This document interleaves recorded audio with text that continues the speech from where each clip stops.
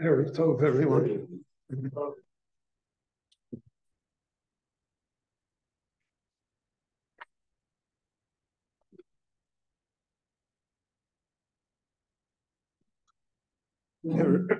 There's a park here in Israel, in the Modi'in area, called Naot Kedumim.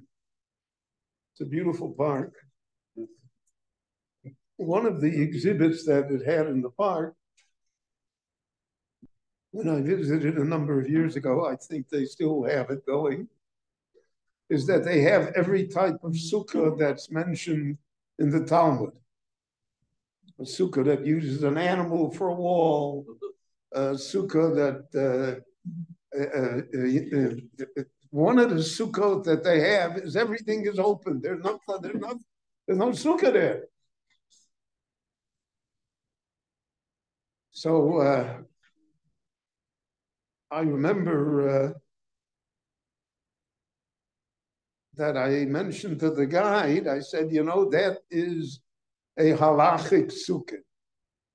That's a sukkah al pi halacha. So he said, what do you mean? I said, it's all because of ideas that Chazal said in Maseches Eruvin that apply to Hilchot Sukkah. Therefore, you have a structure that's practically not there, but it's a kosher sukkah. So there are a few examples. One is by a sukkah and by an eruv, we say good achit. The wall does't go to the floor. If, however, it comes within 3 tvochim, which is approximately 9 inches, if it comes within that space to the ground, the halacha views it as though it's touching the ground. There is also something called good asik, that the wall goes up. It doesn't reach the level of the schach. There's a gap between where the schach is on top and where the wall reaches. But there also, if it's within the area of Gimel Tvochim, it's 9 inches or less away from the schachas, so then in halacha we see that it touches the schach. That's the koach of halacha, is that it is not always bound by reality, or what we think is reality. It's a mysterious world, and this is part of the mystery. So there's another halacha. A sukkah does not have to have 4 walls. In halacha, it has to have 2 legitimate walls that join with each other. And the third wall, it's enough if it's a tefach.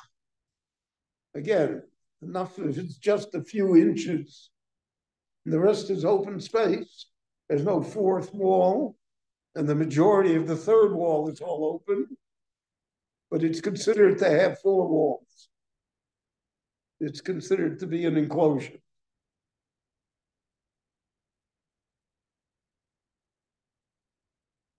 There's another halacha that we have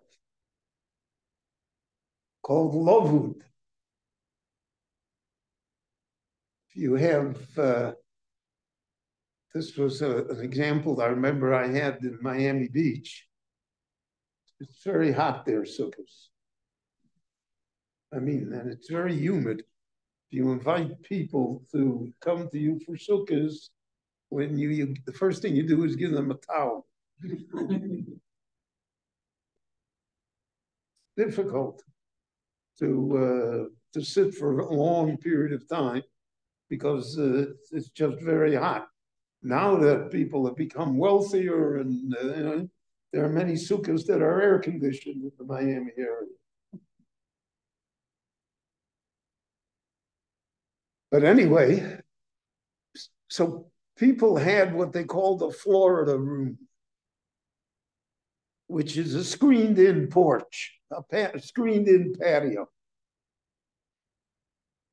So the shaila arose, can you use the screens as walls for the sukkah? In other words, can the Florida room automatically become a sukkah? You just have to put schach on top. And you have the walls, you have everything set up. Even though it's porous, I mean, the whole idea is that it's open. So I remember that I discussed this shaila with a number of major poskim, etc. And they all came to the conclusion that that's lovewood. Lovewood is that if you're close enough, the solid part is close enough. So here the wires are close to each other, even though it's space between them. So it's as though there is a wall there. And therefore the screened-in patio Florida room could be used as a sukkah if people so desire. And lovewood applies also, just as I mentioned, by gurachas and gurasik, it applies being attached to the ground, but it applies to the walls being connected. If the walls are within the space, 3 tvachim here and 3 tvachim there, so we say lovewood, they're connected.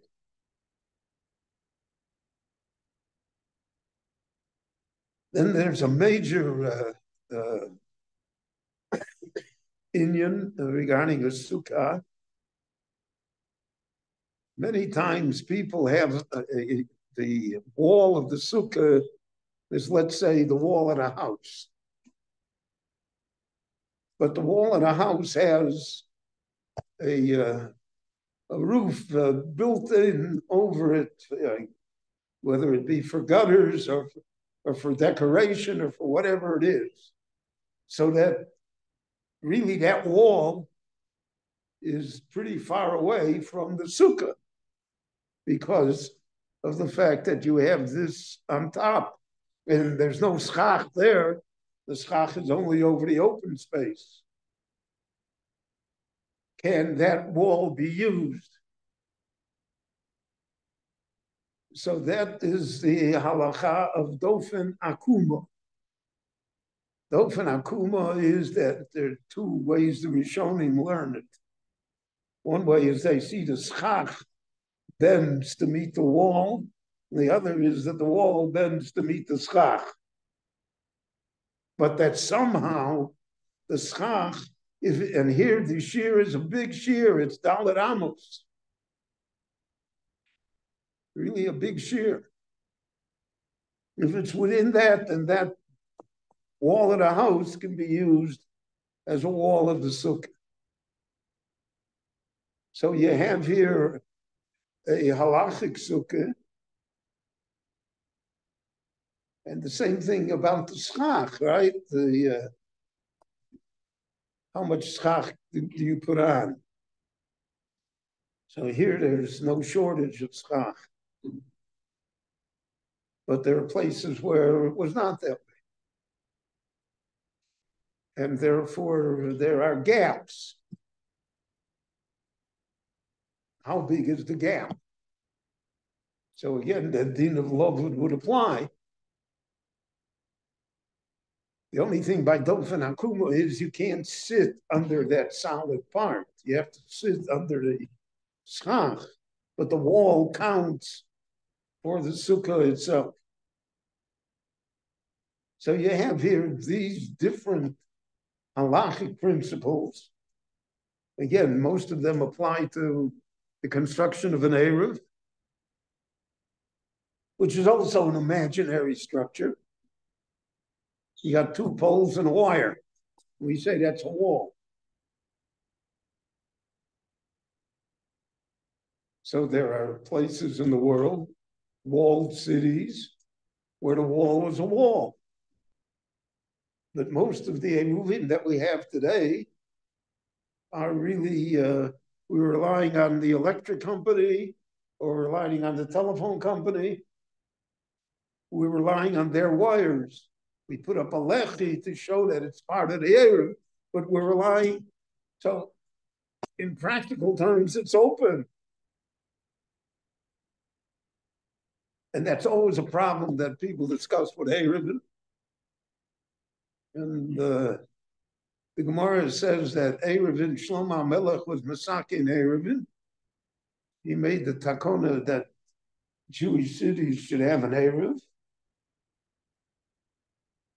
And the Gemara says there was no greater joy in the Jewish people. There was no greater takona for the welfare of the Jewish people and Shabbat and everything than Shlomo HaMelech's takona to make Eruvin. Unfortunately, throughout the centuries, Eruvin is always a sore point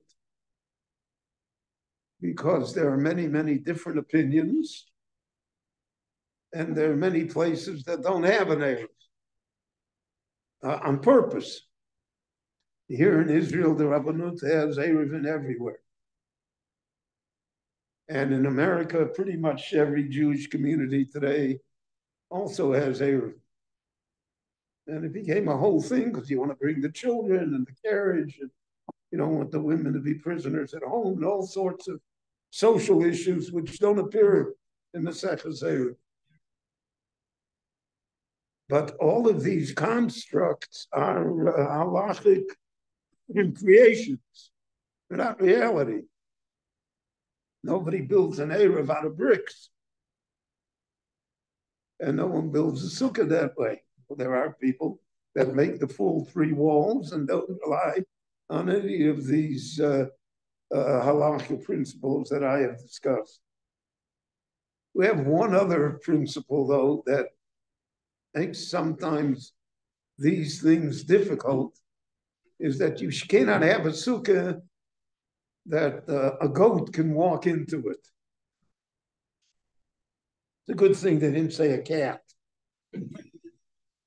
Because here in Israel, every cat has a sukkah. But a goat can't walk into it.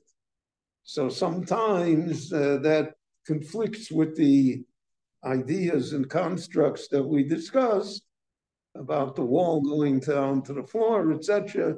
The goat can come underneath it, etc. So all of these are discussed.